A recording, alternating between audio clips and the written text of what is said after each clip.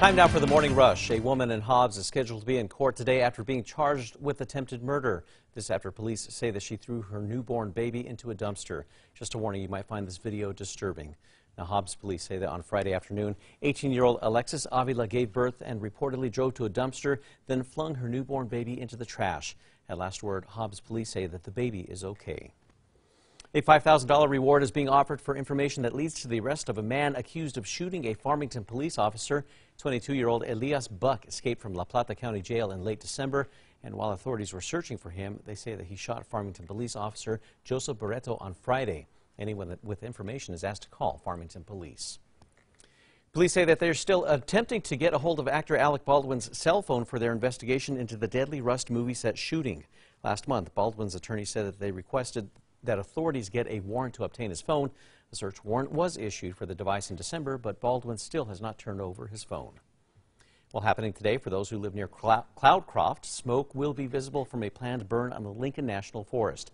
The forest says that they are burning a slash pit. Now, that's a place where residents can take vegetative material for burning.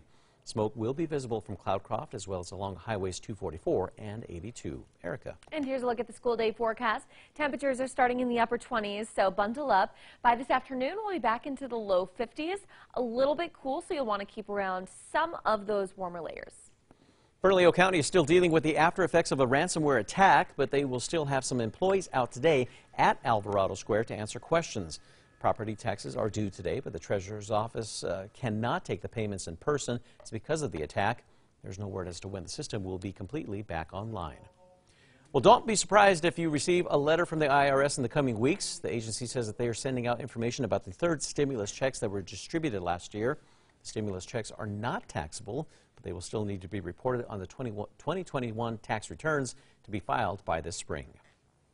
Well, if you didn't get your Christmas tree out to a recycling center, you'll have to find another way to get rid of it because Treecycling is over. The City of Albuquerque's Solid Waste Department, Parks and Rec, and P&M, they joined forces for that 2-week-long event. This was the 30th year of Treecycling in the metro. Erica. And here's a look at the threat index.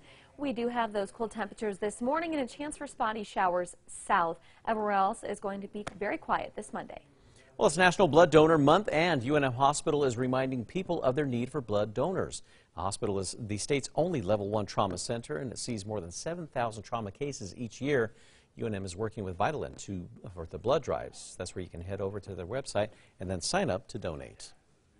A new Office of Inspector General report shows an Albuquerque city employee violated city policy after getting into a crash in a city vehicle and then failing to properly report it. It was at the intersection of 5th and Tijeras, and in the report, the city staffer admits that they made a bad judgment call while driving. Now, no one was hurt, but damages to the city car and the other vehicle involved ended up costing taxpayers about $5,000. Bob Saget, the actor and comedian best known as the dad on the TV sitcom Full House, was found dead in a hotel room in Orlando, Florida. The cause of Saget's death was unclear. Emergency responders found the actor unresponsive on Sunday afternoon in a room at the Ritz-Carlton in Orlando and pronounced him dead at the scene. Bob Saget was 65 years old. Erica. All right, let's get a check on the morning drive. On the maps, we're looking clear. No accidents or slowdowns to tell you about right now. And here's the check on Tracker. You can see that volumes are picking up on the roadways. We will let you know, though, if any accidents do show up on the maps. Well, some skiers at Beach Mountain, North Carolina received a surprise. That's when a pipe began shooting snow into the air. The pipe was part of a machine that makes snow. Now, it malfunctioned when a skier hit it. This happened on Friday, and 2 people were taken to a hospital with some non-life-threatening injuries. Time now for the 5 facts. At number 5, if you did not get your Christmas tree out to a recycling center, you'll have to find another way to get rid of it because Treecycling is over. The City of Albuquerque's Solid Waste Department, the Parks and Rec, and P&M joined forces for that 2-week-long event. The only requirement was to remove the decorations and tree stands as well as the lights, and they would then mulch the tree for free. Well, this was the 30th year of Treecycling in the city. At number 4, Bernalillo County property taxes are due today, but the county will not be able to collect them in person. The Treasurer's Office is still dealing with the after effects of a ransomware attack. The county's communications director wants to ensure people that the county employees will be on hand today at Alvarado Square today to answer any questions about that. And the Treasurer's Office is still accepting tax payments through its online portal, county drop boxes, and any branch of the Rio Grande Credit Union. Erica. And at number 3, we are going to be seeing some mild temps today. We'll be in the mid to upper 40s and low to mid 50s across the state. You'll definitely notice the warm up in eastern New Mexico. At number 2, breaking overnight, one person is dead this morning after they were shot in southeast Albuquerque. Police were called out to San Pedro Drive southeast near Catherine just before 2 a.m. Officers say that they found one person dead and one other person arrived at the hospital also with gunshot wounds. There's no word as to their condition this morning, and we will keep you updated as we learn more.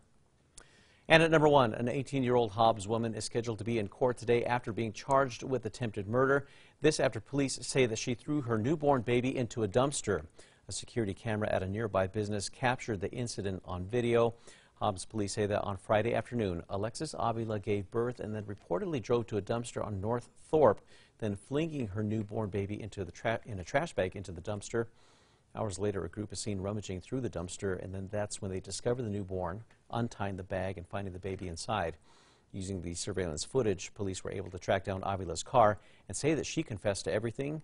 At last word, Hobbs police say that the baby is okay.